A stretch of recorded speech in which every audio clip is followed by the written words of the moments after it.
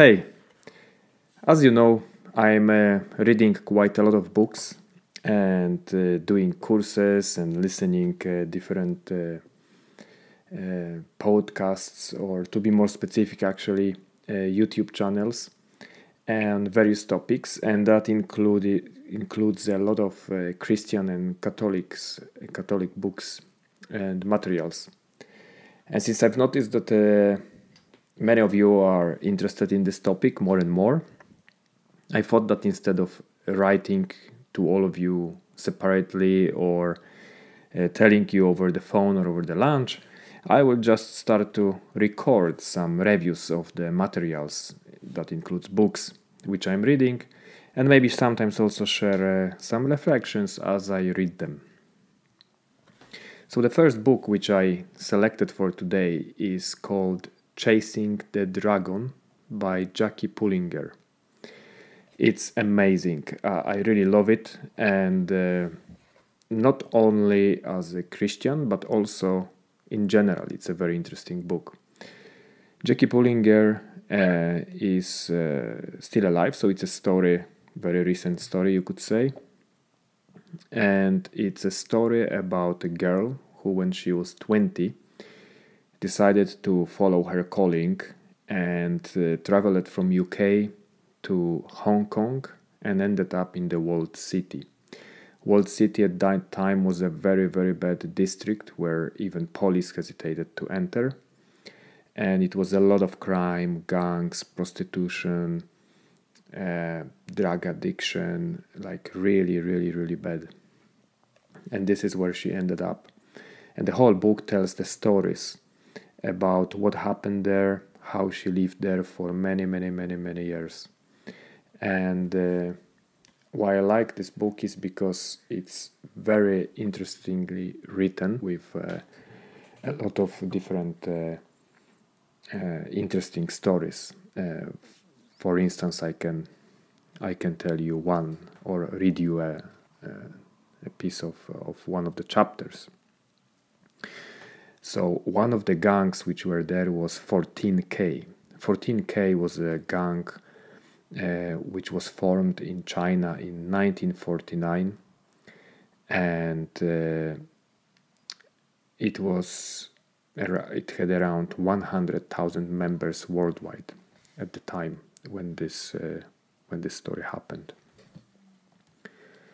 And basically, Jackie was dealing exactly with such people, with the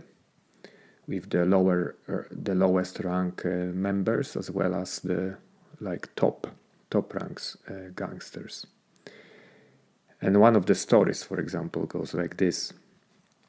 She met at some place with one of the gang leaders of the lower rank, and she told him that she wants to meet his boss.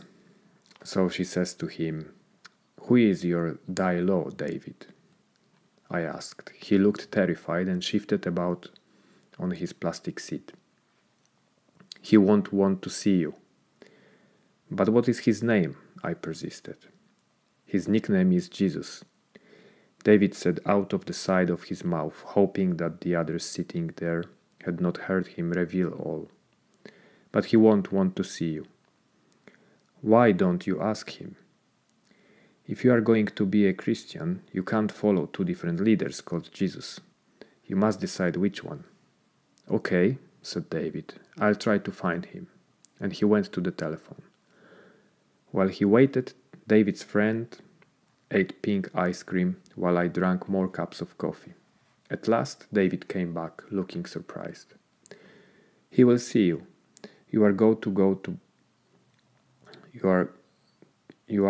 to block 20 of Chaiwan Resettlement Estate at midnight tonight and find the noodle stall. Someone will meet you there and take you to Jesus. But you must take $100. "Why the $100? I asked curiously. "Well, nobody in Chaiwan knows you, Miss Poon," David replied. "It's not as if it was the walled city where you are protected.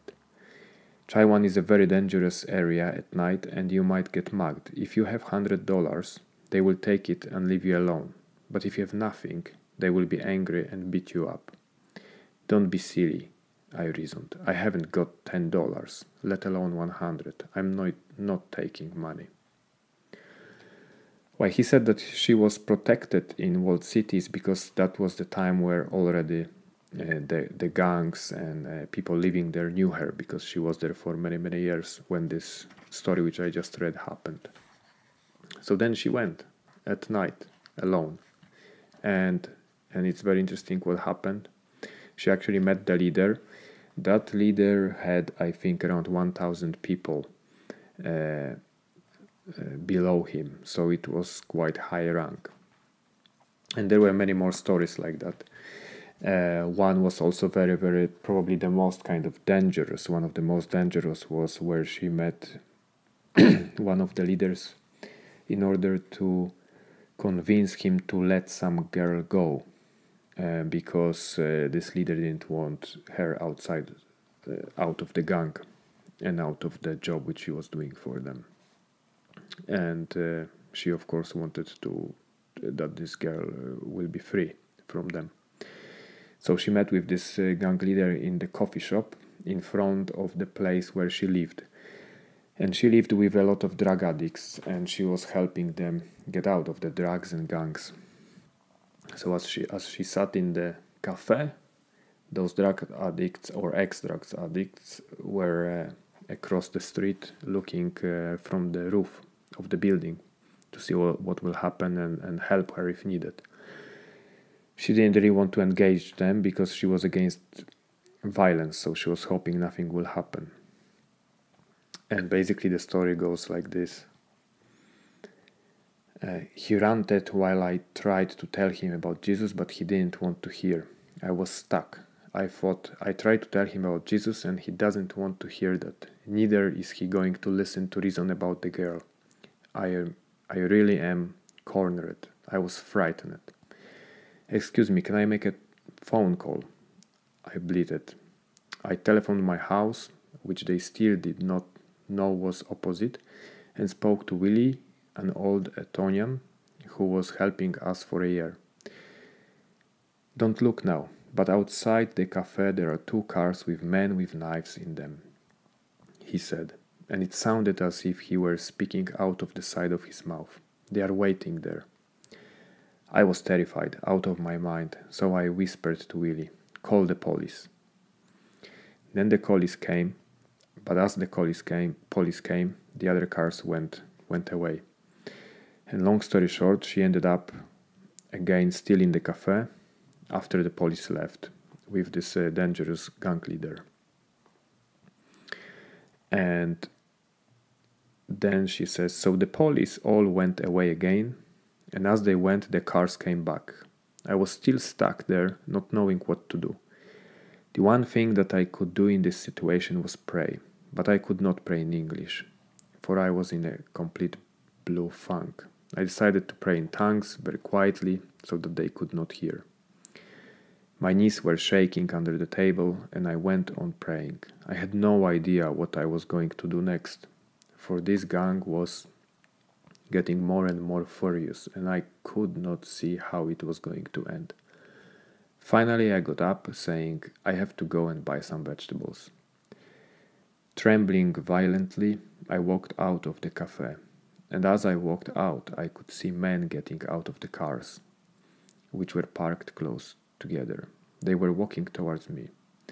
I did not know what would happen and was still more frightened that the walled city boys would leap in and fight on my behalf.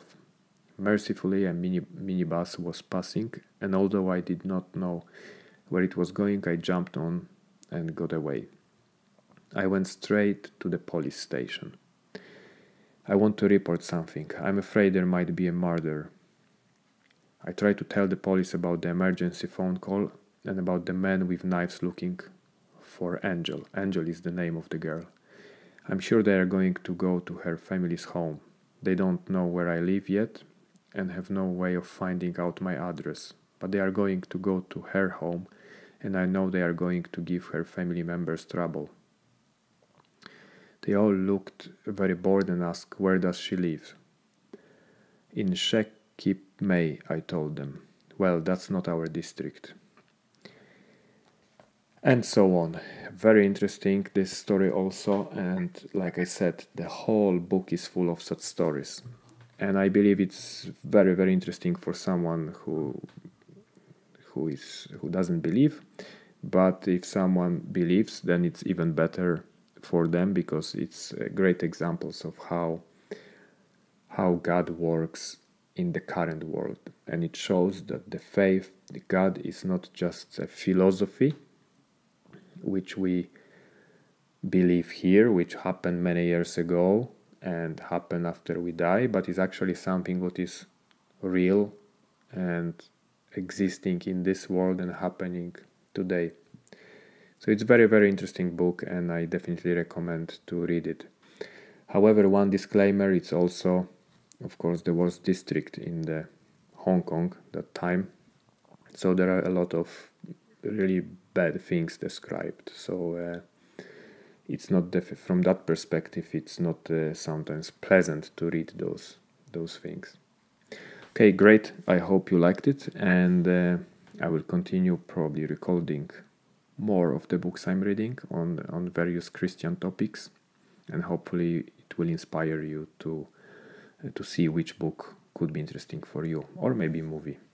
Thanks. Bye.